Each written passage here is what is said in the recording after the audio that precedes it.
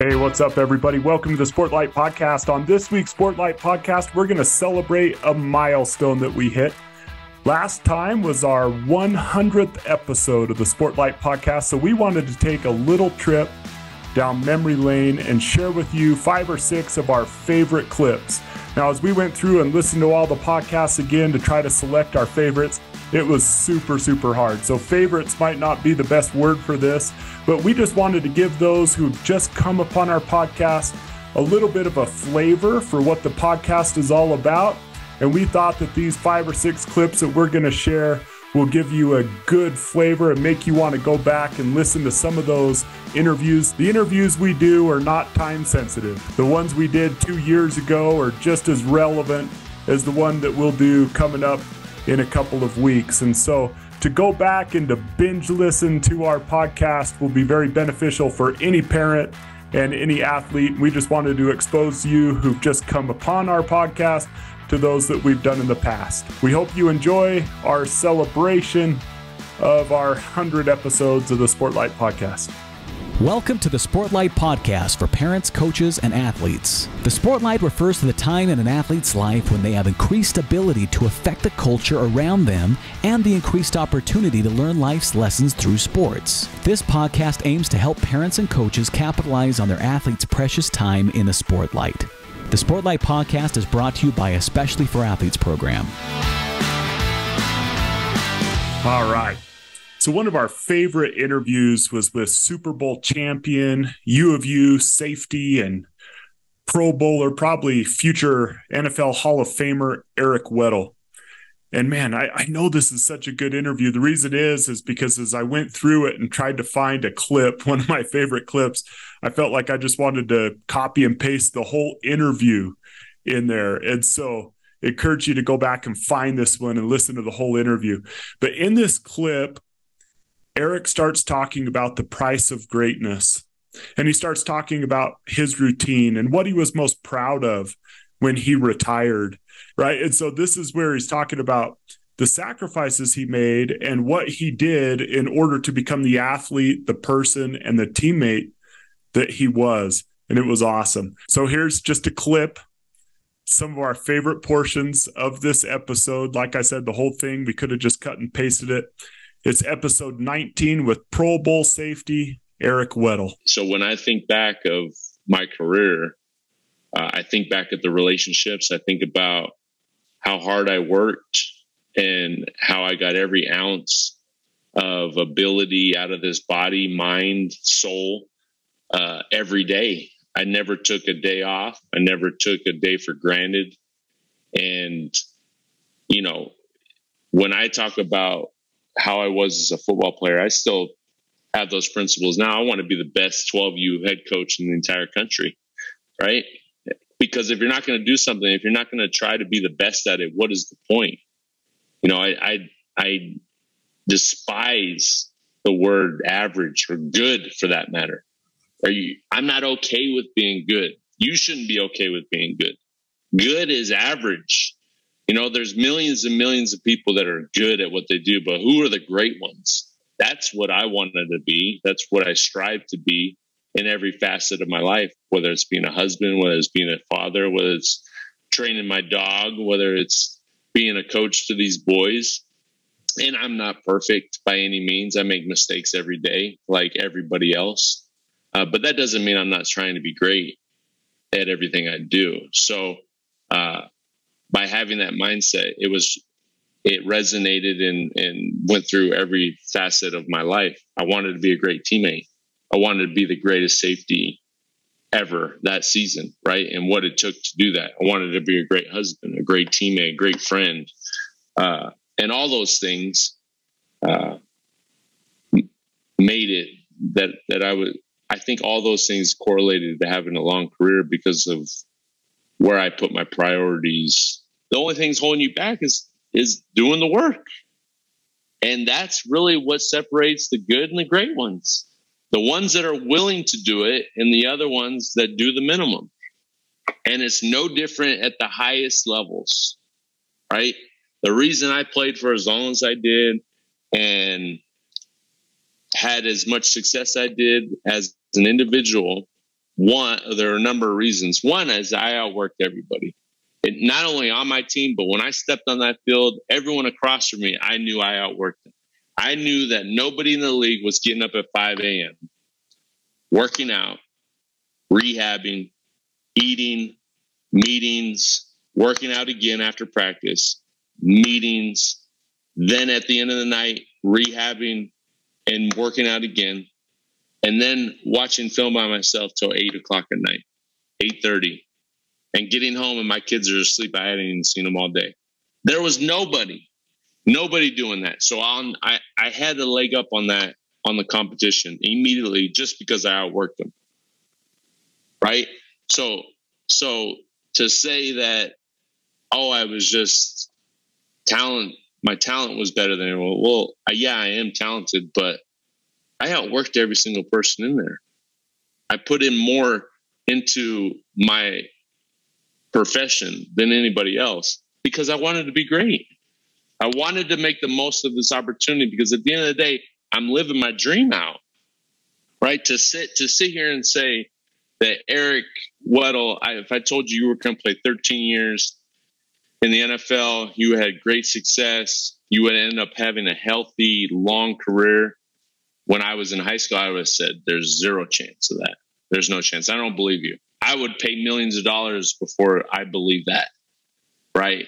And then when that actually happens, I told myself every day that there's not a day that goes by that I shouldn't have a smile on my face and outwork and do everything possible to make this dream the most it could be, because I am living my dream out, right? How many people can say they're living their dream out? Not many. So if you have that chance or you have that opportunity, high school football is a dream of yours. Well, let's make the most of it. If you want to play college football, it's a dream of yours.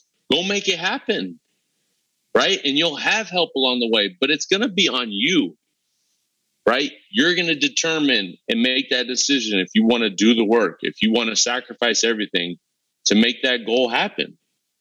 And that's one of the main reasons, obviously, my wife, my faith, my priorities, staying true to what my mindset was, helped along the way, staying healthy. But I think staying healthy was because I worked so hard and I did the work.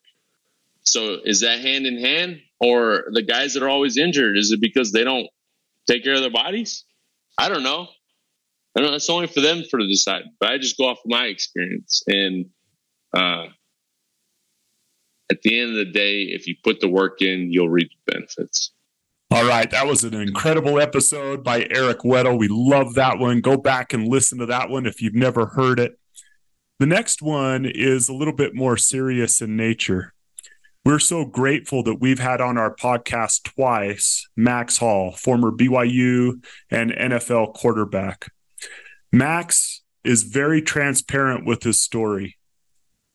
He came on in episode, 6 and 54.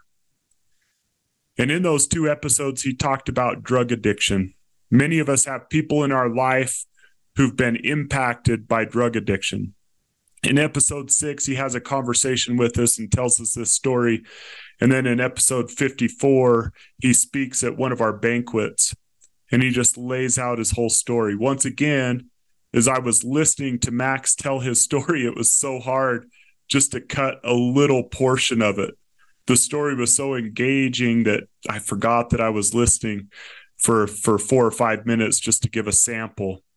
But we wanted you to hear about Max and why he feels so passionately about the Especially for Athletes program. And we also wanted you to hear his story because you probably have someone in your life who's been impacted by drug addiction. And as he shares his story, it's a story of hope. It's also a story of warning with great lessons.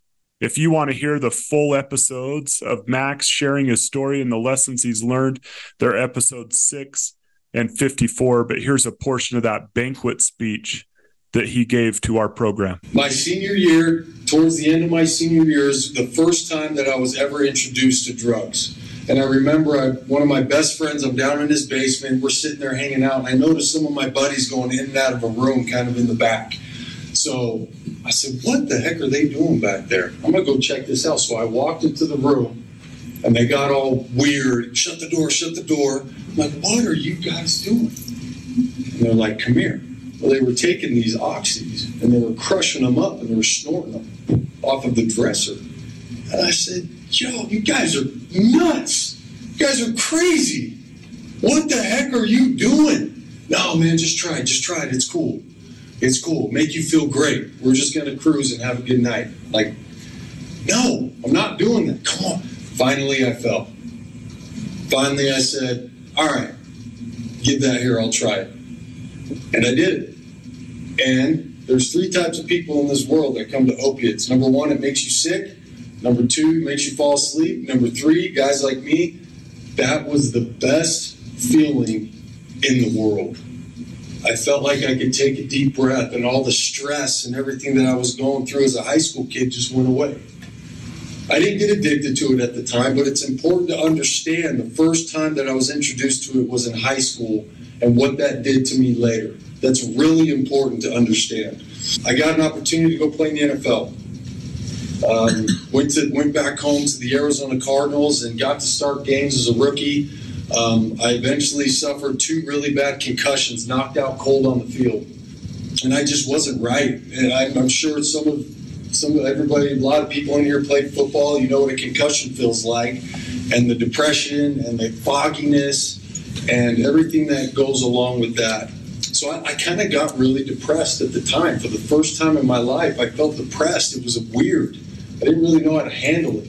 I'm forgetting plays. I remember they kept playing me, and I'm forgetting plays at the line of scrimmage. And I just felt like I was going downhill. I think it was about week 7. I was in the game, took a sack fumble, and I reached out for the ball to get it. Someone dove right at my shoulder, and it dislocated my shoulder. So I'm sitting there with my shoulder hanging out of my socket, looking at the sideline like, hey, this thing's out. Come on. So send the trainer out to me. He yanked my arm down into place, put my shoulder back, and they took me back to the locker room. And when I got to the locker room, I sat down, I started bawling. I started crying my eyes out. Because in my mind, football was over. I thought I was done. And I know Dustin kind of touched on this a little bit, and I'm going to tweak it a little bit, okay, Dustin? People say, hey, football's got to be something you do. It can't be who you are. But the reality of it is when you're so passionate about something and you work hard at something, it becomes part of who you are. And football was a big part of who I was. The problem is I let it be the only thing that identified me. Being a quarterback, being a football player, being in the spotlight, playing on Fox, big lights in the NFL. Man, that's who I was. I embraced that. So now I'm thinking that it's over, and I don't know how to deal with it. I don't know what to do. I don't know who I am. I'm in pain, concussion, emotional down. So I go to a doctor. He gives me a 30-day supply of Percocet. And I took the whole thing in about 3 days because it numbed it out. It took it away. I wasn't worried about anything anymore. The physical pain, the emotional pain, everything that I was going through was gone. Well, after 3 days, I'm like, well, dang it, I got to find more of this stuff. So guess who I called? My buddy from high school. I said, hey, man, you still doing those pills? He goes, yeah, I got you, bro. Come on, let's go. Well, that buddy has been in and out of prison, and it has totally ruined his life. But I got more pills, and off I went in my addiction. It got worse and worse. It became a daily habit. It got to the point to where I couldn't go 4 hours is when the withdrawal would start setting in and I would have to use again. So for 5 years, I lived in the dark. For 5 years, the number one thing in my life was finding drugs and using drugs. And then the next day I would do it again. That is a really crappy way to live your life. And that's what I did. I still was able to go back to the Cardinals the next year, but I was so hopped up on stuff. Now I was taking about 350 milligrams of oxy a day, which eventually turned into heroin. And now I'm down and I'm trying to get up to play football. So then I got to have stimulants just to keep me awake. So then cocaine, everything came into it. Amphetamine, anything that I could get my hands on. That's what I was going to do. I felt like I had to have it to function. And I couldn't see my life without it. That's how dark it got. It was hell. And addiction takes the soul of the addict. And it breaks the heart. I can never get through that part. It breaks the hearts of those who love him. And I broke a lot of hearts. And I caused a lot of damage. And for that, it still puts a knot in my stomach. It's really hard for me to talk about that. But it took my soul. It almost ruined me.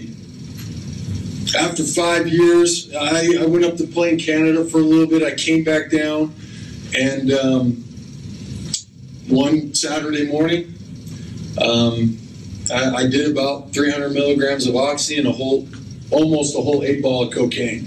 I found myself wandering around at Walmart and wandering around at Best Buy. And I can make fun of myself now, but I'm like putting on headphones in the store. I'm gone. I have no idea what's going on. I'm acting like an idiot in this store. They call the cops. Cops come out, and they arrest me. And I vividly remember, not much about that day, but I do remember them putting handcuffs on me and shoving in the back of the police car, and I remember that door getting slammed shut. Boom.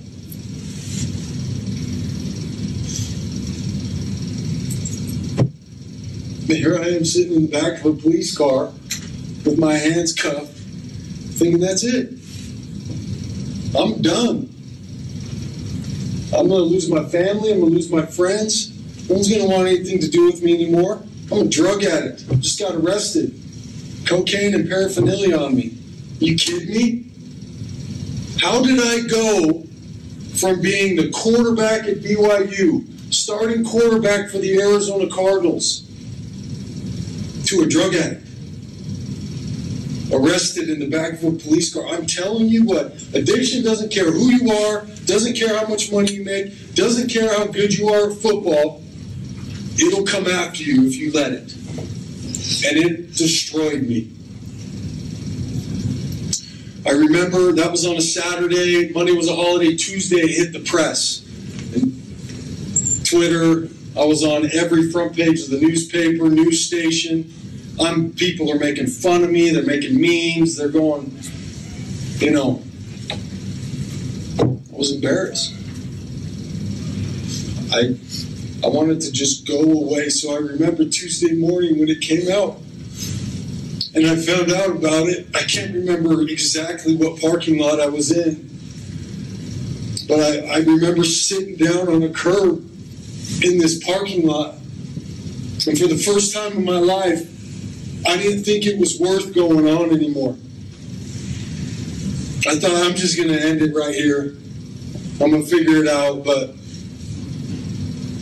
for the first time, I thought about killing myself.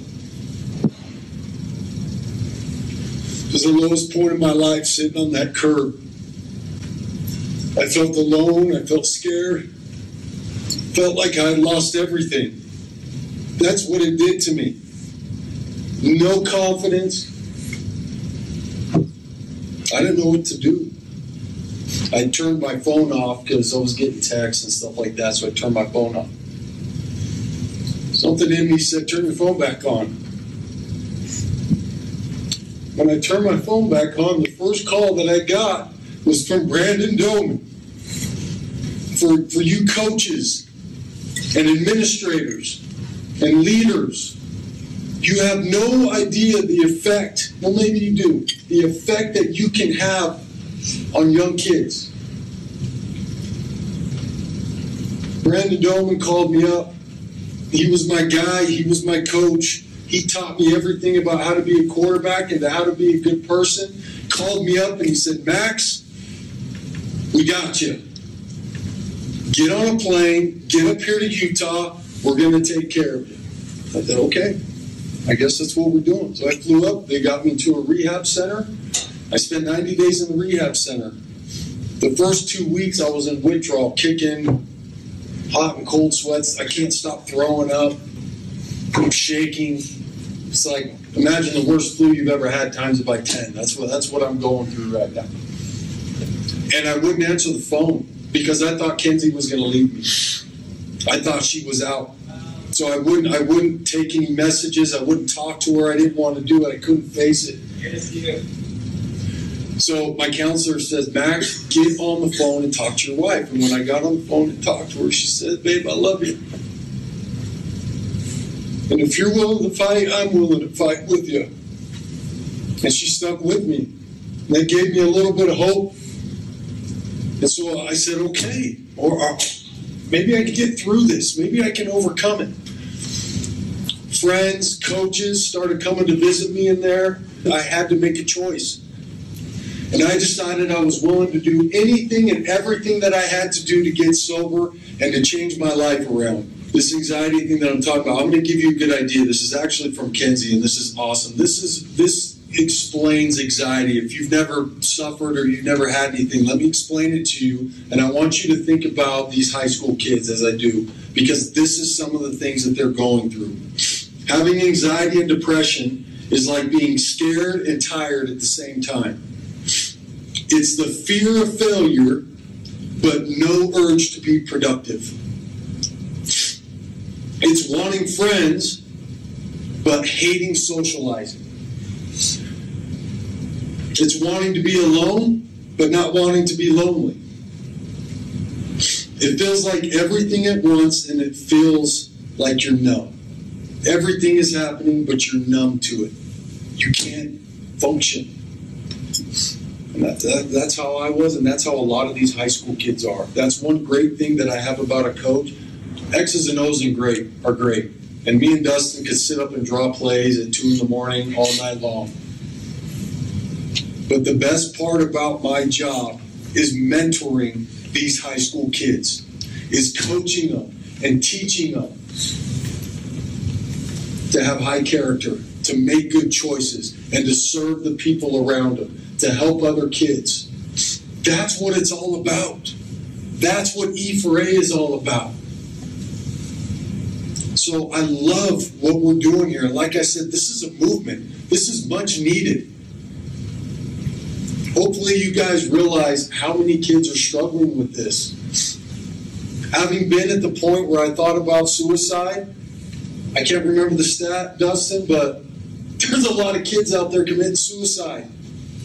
Why? What are they going through? What's going on at home? What's going on with their friends? Do they have somebody to talk to? Do they have a coach or a mentor or somebody that can help them? That's what we're trying to do, right? That's what it's all about. We're going to teach these young men and young women how to grow up and how to be successful in whatever endeavor they go into in life. All right, so that was such a touching episode with Max Hall. We hope you'll go back and listen to both of those. Just as a reminder, episode 6 and episode 54, that was only half the story there, and to hear Max tell it is just super engaging. And if you have someone in your life who's struggling with addiction, or if you are, it will bring a lot of hope that people can change and that they could overcome their addiction. He talks about an organization that he has, a podcast he has. And so take a look at the show notes of those 2 episodes, but that was just one of our ones that really made an impact, and we got a lot of feedback from that. And that was just a little sampling of that. So the next one was with cross-country coach at BYU, Dilgeet Taylor, and Julie Sumption, a cross-country runner there at BYU, which, if you don't know, is one of the best track and cross-country long-distance colleges in the country. They are constantly one of the top-ranked universities. And so we wanted you to hear just a portion of Dilgeet and Julie talking about how running builds resilience.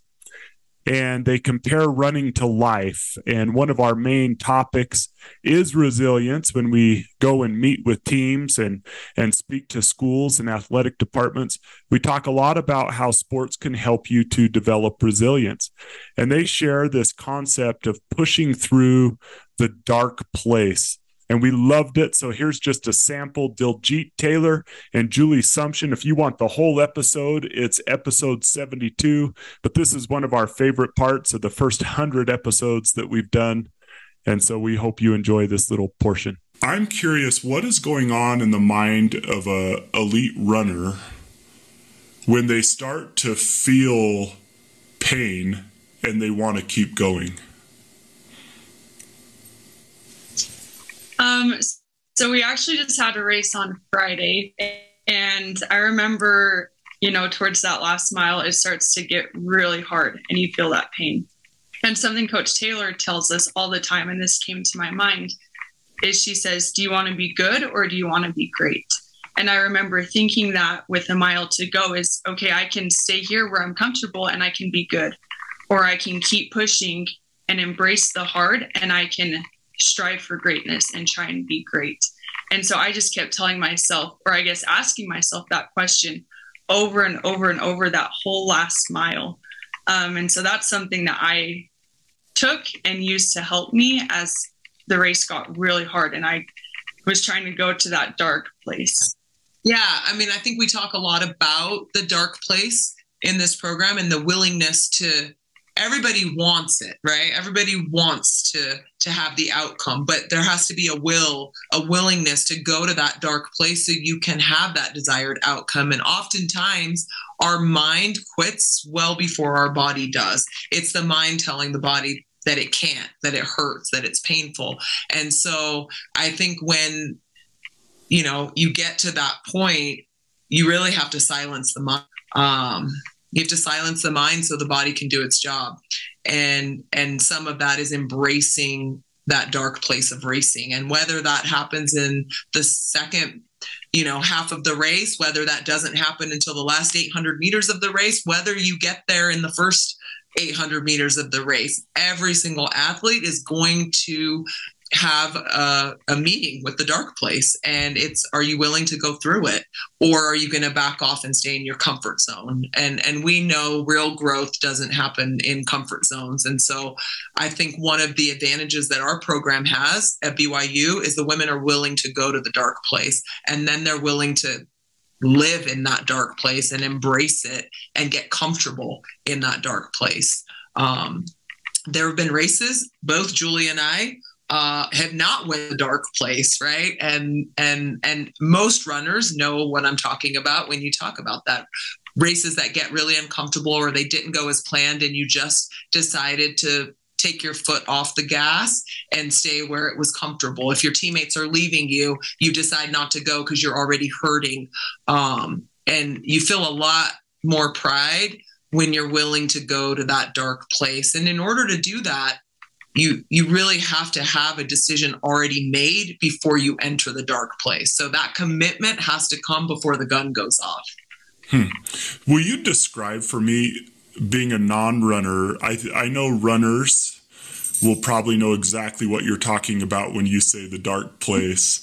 Would you describe what that's like when you encounter the dark place in running? Oh boy. Yeah, I think the best way to describe the dark place is the moment that doubt enters your mind and you have to ask yourself, do I really want this? And can I actually do this? Because once that doubt creeps into your mind, it kind of consumes you almost in a race. And so that dark place is as you get closer and closer and closer to that doubt. And that extremely hurtful place where you just don't know if you can keep going. Would you? Yeah. I think there's a mental aspect to the dark place that you have to wrap your head around. And then there's the physical aspect of the dark place where your legs are throbbing, your chest is pounding, you're really on the pain train. You've decided to hop on the pain train, and now you've entered the dark place. It's almost like you're on that train and you're going through this dark tunnel, and most people don't come out of that dark tunnel. But if you can withstand the dark place, there is light on the other side. And that is what we call the finish line. The feeling that you're going to get when you cross that finish line, it becomes light again. And the women that are willing to go there see extraordinary results. And we have to teach that. You have to teach people to get to that. Some people innately have that ability built in more than others. But it's something that can be taught, which is the greatest thing about our sport. You can always get better. You can always teach yourself to be a little more uncomfortable, to go a little more dark. We talk about it a lot. We visit it often in practice so that when it comes around in a race, we're more likely to, have a familiar feeling with that and be able to overcome it. But there's a meeting of the mind and a pain in the body and a pounding in the chest, and you will know when you have entered the dark place. So those are some great thoughts on the dark place. I thought they explained that well, and it really leads into maybe a barrage of clips I want to play here for a second. One of the things we like to do on this podcast when we have elite athletes come on is we ask them about the price of being great. And we have them get into their routine and what they do and how they became who they became. And so I just wanted to play a few clips here that will give you a little flavor for that. And the first one comes from a mental performance coach of the Tampa Bay Rays, Justin Sua. And Justin talks about the price of becoming great. And then we'll introduce a few other clips. But this is just one that's so motivating. We find ourselves playing it a lot and letting athletes hear someone whose business is helping athletes become their best selves and perform at the highest levels. And he shares some things that we love to share. So here's a sampling. This comes from one of our first episodes, episode 17. You'll love it. Justin Sua, mental performance coach of the Tampa Bay Rays. I'm just wondering, as you've worked with all these people, I mean, in the military and professional sports, and what are some of the things you've learned about the price that it really takes for someone to excel at their trade, whether it's sports or whatever? But I'd love to hear your thoughts on that. I think that's a really, really good question, because I think when you see these athletes on television or you see their highlight films, what you don't see is all the blood, sweat, and tears they put into it before they started to perform under the lights, all the failures they experienced, all of the injuries they had to overcome, all of the hours and hours and hours they embraced in order to perform at the extremely high level. And what's really interesting is a lot of people, especially youngsters, even adults, when you set a goal to be great at what you do, a lot of people underestimate how hard it's going to be and how long it's going to take.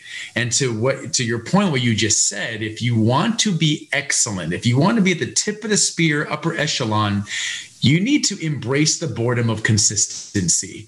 You need to know that it is going to be boring. It is going to be hard. You are going to have to do things when nobody is watching. And you got to ask yourself, am I willing to pay the price of achieving my goals, whatever it is, in school, in sports, in relationship?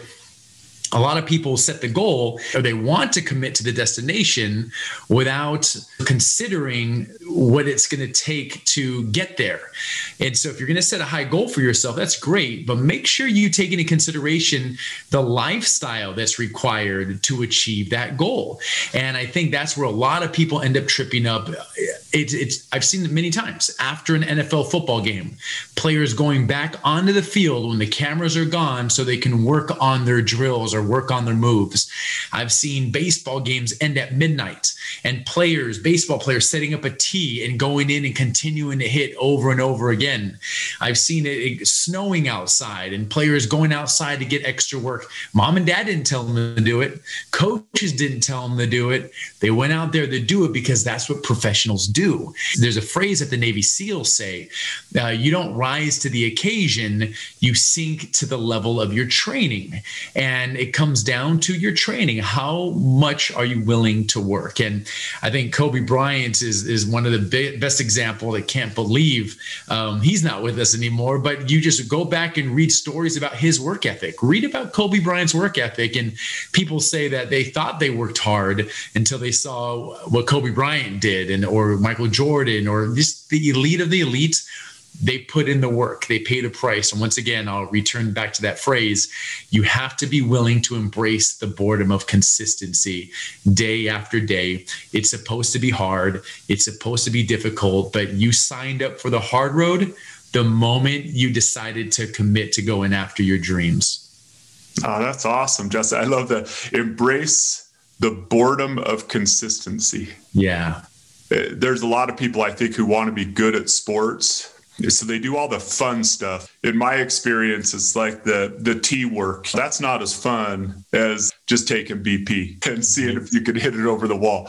And it's that boredom of consistency that make people great. That's an awesome phrase. We use a phrase, and especially for athletes, it's called win the hour. I love what you say, because embracing the boredom of consistency, like truly winning the hour, is not just doing stuff. It's learning what's most valuable, what's going to have the best benefit for athletics, for your social life, for your academics, or whatever, and embracing that, and really, like, I know this is boring, but if I consistently do this, that's what leads to greatness. And so, yeah, there's a lot of meat with what you said.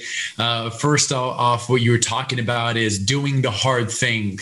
I think that is incredibly important. And then into this concept of winning the hour, I like that. One thing we talk about in our industry is there's 86,400 seconds in the day. 86,400. It doesn't matter what grade you're in. It doesn't matter what sport you play. Doesn't matter what country you live in. Doesn't matter how rich or how poor you are, what you look like. Everyone is given 86,400 seconds a day. And what separates the best from the rest, or even the best version of you from the worst version of you, is how you decide to use those seconds. And they go by fast. They go by so quick. You're inviting these youth, you're inviting these parents, you're inviting anyone involved in your program to do what they do on purpose, with purpose, to live a life by design and not by default. Because if you don't plan your day, if you don't plan to go 16-0, the default mechanism is we're a creature. We want the easy way. Chances are, if you're listening to this and you're a teenager, you've asked your teacher, what's the least amount I have to do to get an A? What's the least amount I have to do? Hey, coach, can we do something so we don't have to condition? What can we do to take it? It's like, we want the easy route. We're cutting corners. We're not touching the line. And that's not what elite athletes or humans do. It's embracing the difficult thing. It's leaning into the hard thing, because that's what's going to set you apart, not just set you apart from others, but inch you closer and closer to the best version of yourself. All right, that's some great stuff from Justin Sua. And we love those phrases. Embrace the boredom of consistency. And if you sign up for greatness, you need to realize the price of being great. And a lot of our young people don't understand that price. And it's not because they're lazy. It's just they don't understand the level that some people are willing to work in order to achieve their goals. And they think they're working hard because they just go to their practices. And so one of the things we focus on throughout all the podcasts, and you could go back, you could listen to our podcast with Wally Joyner, with Olympic swimmer Rhyan White, with volleyball player McKenna Miller, with Peyton Henry, who just broke into the major leagues a while back and is going back and forth between minors and majors. And with our next one that we'll play here, Tyler Haws. You could listen to all these episodes, and we almost always ask them to help us understand the price of being great at their sport and what they have done to achieve that. Here's just a sample, just one of them. We aren't going to play you a whole hour of them, but if you go back over the podcast, any athlete that we interview, you're going to hear them talk about the price they paid to try to become great at their craft.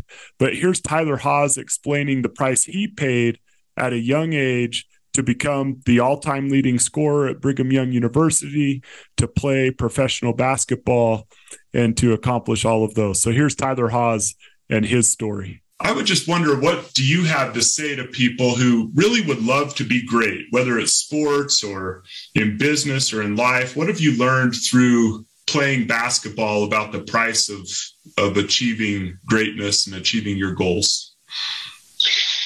Yeah, great question. I think this is something that everyone can relate to, no matter what you're chasing in life. If it's sports or academics or something in business or anything, to be successful and to win, there's a price that has to be paid, right? And there's another saying that it takes what it takes, right?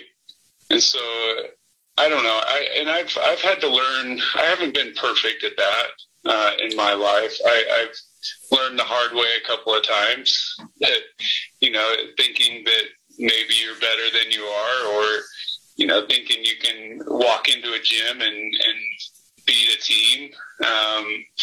But the times when, my preparation met opportunity, really those were some special moments when I did put in the right preparation and I did put in the right work and sacrifice the right way.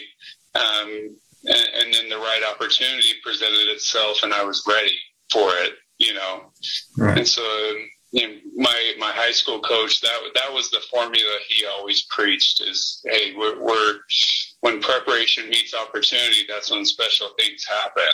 And so I've tried to live by that. Definitely haven't been perfect, but I think in whatever you're chasing in life, it's about paying that price and wanting it. You gotta want success and want to win more than the guy next to you that's chasing the same thing, right?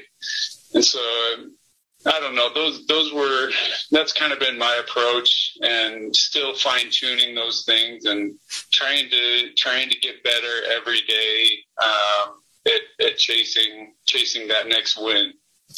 Well, and to that point, Tyler, share with us some of the habits or routines that you maybe implemented. And I don't know if you started, really buckling down your habits and routines in junior high or high school, or was there a time where you realized, okay, I'm pretty good. I think I have a chance here. And when that was, what would a typical morning or day or afternoon look like as far as preparation for you that you think might help a young man or woman listening to this? Yeah.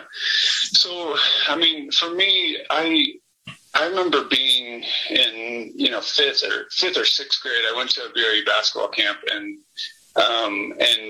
it came out of it with, I think I was the MVP of the camp. And it was the first time that, I had put in some work and started getting in the gym, shooting in the backyard, just doing some simple things. And it was kind of the first time where I was like, wow, like I was the MVP of the camp. I've got a chance to be pretty good. And that success and motivation kind of became addicting to me. And I was like, all right, I'm going to put together a plan because I want to do it again. I want to replicate this. And so it changed year to year. But, from 6th, 7th, 8th grade, I was shooting a couple hours in the morning. And, there were some days where I was trying to put up 500 shots. There were some days I was trying to put up 750 shots, and I'd write them out. I had a journal. I'd keep track of, how many shots I was making on a certain drill. And then I try and beat it the next morning. But so I'm getting sidetracked here, but I'd shoot for 2 hours. I'd go home, eat breakfast, hang out, do my chores, and then I'd go back to the gym and I'd dribble. I'd dribble for an hour. I had a big routine, a dribbling routine, and then I'd try and get guys together in the afternoon and play 1-on-1, 2-on-2, 3-on-3, and then when I got into high school, I added in, lifting in the afternoon. And so you get to the end of the day and you put in, 5-6 hours of work. And I think those hours in the gym just started compounding over and over. And that really the success I saw became addicting and made me want to do more and find areas where I could really improve and get better. And so that was the fun part, the journey of trying to figure out, hey, how can I get to the next level? How can I get better? And really that fueled my confidence in games and on the court and on my teams. All right. So there's Tyler Haws. By the way, that's episode 36. And like we said, any episode that you find with an athlete, we've asked similar questions to. But if you're familiar with our program, that we aren't all about just using sports to teach life lessons and using sports to help people develop work ethic. We aren't all about helping athletes become the best version of themselves that they can and the best athletes that they could be. That is a huge part of our program. But really the crux of our program comes down to the name of this podcast, the name of our book. It's called the Sportlight. And that is the extra attention that is given to athletes because they are athletes. And that puts them in a position to use that attention that comes to them to lift and help those around them. So I wanted to end this trip down memory lane and just with 3 guests that we had. The first one is Chad Lewis, all-pro tight end, former great BYU tight end, and current associate athletic director at Brigham Young University. He joined our podcast in episode 12, and him and Dustin talked about this concept of the power of the jersey, or what we like to call the Sportlight. And he talked about how athletes could use their position to help and lift other people and shared some thoughts on that.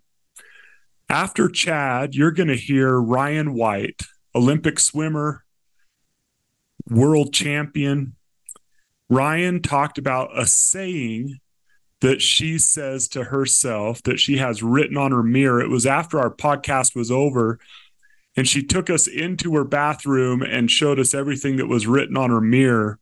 And we just kept recording, and we thought, well, this would make a great episode. But one of the things that she wrote on there is really profound and fits right into our motto of eyes up, look for people who need you, and do the work. And then finally, we had the First Lady of Utah, Abby Cox, on our podcast a couple of times. And Abby shared in episode 92 of an experience that she had with a young person, and then shared her thoughts on our program. So the next 3 voices that you'll hear, Chad Lewis, and then Rhyan White, and then Abby Cox.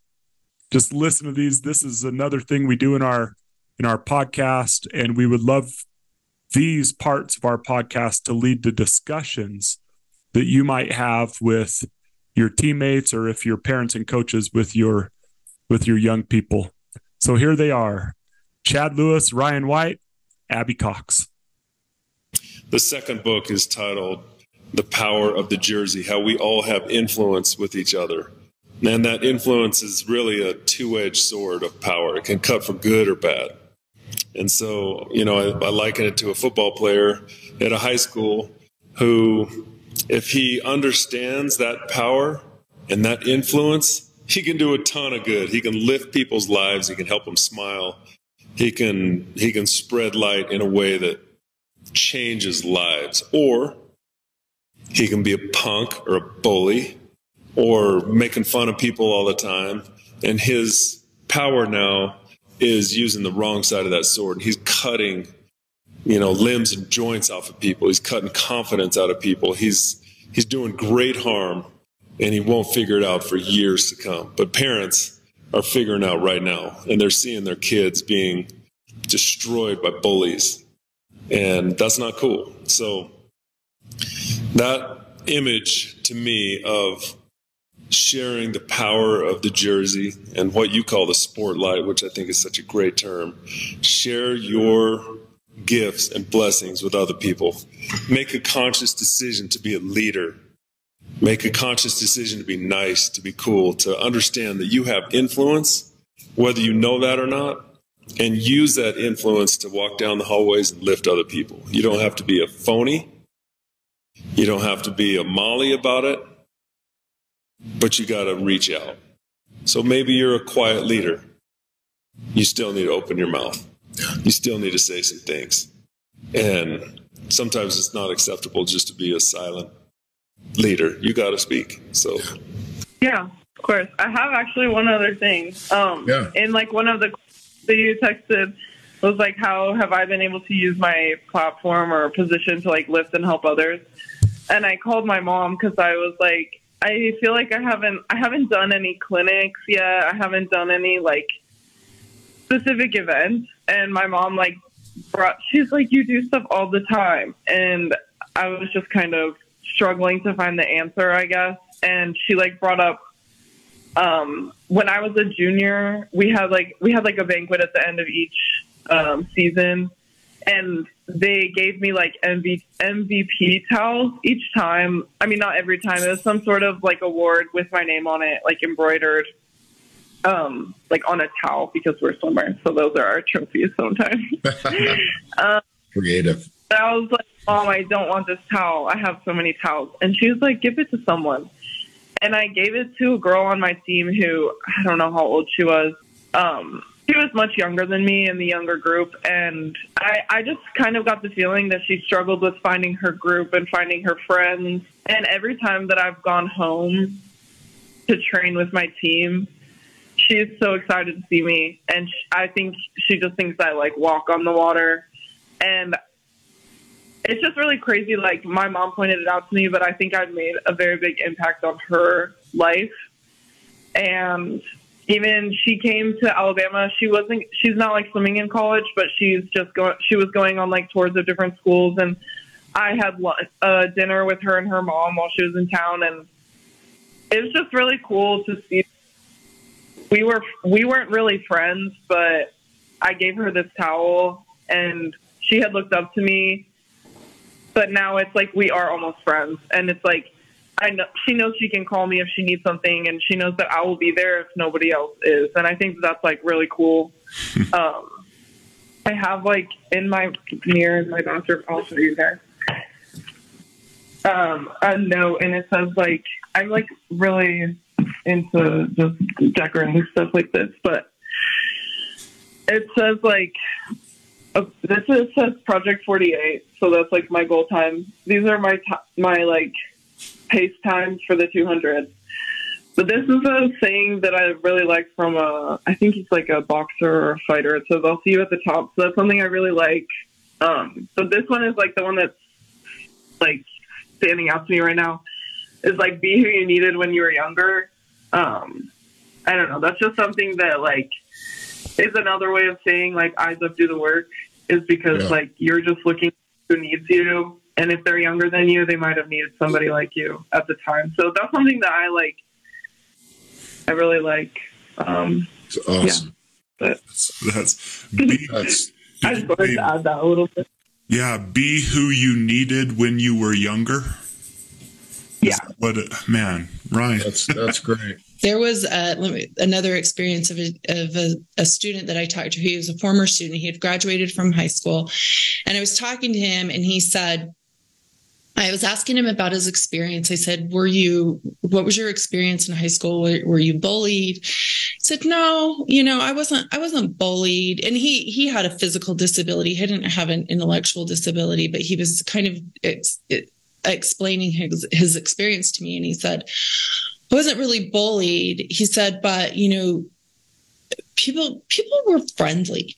This is what he said. People were friendly, which was great. I'm thinking that's great, And then he says to me, there were times when my mom and I would make cookies and I would sit on my front porch with a sign that said, will you be my friend?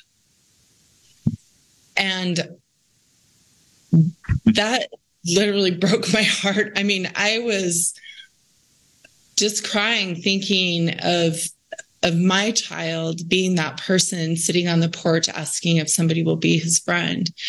And what he said to me, and I will never forget this, and I've repeated it 100 times. He said to me, people are friendly, but they weren't my friend. Mm. And what I'm seeing is with these leaders, these athlete leaders, when they start to participate in unified sports, when they start seeing, eyes up, doing the work, when they start seeing people that are different from them, or the people that they perceive have different abilities than them, when they see them as humans and as a friend, they are completely changed, and their hearts are completely changed and opened. And so what I'm seeing is not just, and I've had several of parents of children with disabilities say to me, my kid's never been invited to a birthday party. And I mean, as a parent, when your kid's been, your daughters come home and friend didn't invite, or friend didn't say this, or this problem. I mean, believe me, I have a 16-year-old girl right now. I know what your kids are coming home with. Yeah. But that instance where they have never had a friend, people have been friendly, and that's great. We don't want bullying. But there's a step beyond that. There's a step beyond that your leaders, your athletes can help to make happen. There's a step where not only can you be friendly, it's going to take one more step, and it's going to be, this person is going to be my friend. I'm going to invite them to things. I'm going to have them at my birthday party. I'm going to have them at a get together with my buddies from my football team. And what we're seeing when this happens is we're seeing a complete change in the atmosphere of our students, of our schools, of our communities, and people are coming together and rallying around these kids together as a team. I love those concepts that are right at the heart of the message of Especially for Athletes. There is power in the jersey. We call it the Sportlight. We need to be for others what we needed when we were younger. We love that from Ryan, and of course, Abby Cox. Will you be my friend? There are kids who need people to reach out to them. They need friends. That's our mission. We go around and try to help young athletes become the best athletes they can be. We try to help that Sportlight to grow as bright as possible. And then we try to help them use that influence, that power of the jersey, that Sportlight, to reach out and to help other people. Thank you for supporting our cause by listening to these messages on our podcast. We do encourage you to go back, listen to those ones you haven't listened to. Every single guest has provided insights that have changed mine and Dustin's life, that have helped us help others, and we know that they'll help you as well. So thank you so much for listening to the first 100 episodes of the Sportlight Podcast. We look forward to the next 100. And as always, keep your eyes up and do the work. This has been the Sportlight Podcast from Especially for Athletes, sponsored by Coca-Cola. You can learn more about Especially for Athletes by visiting the website at especiallyforathletes.org. You can also learn more about the book, The Sportlight, by Shad Martin and Dustin Smith at especiallyforathletes.org/book.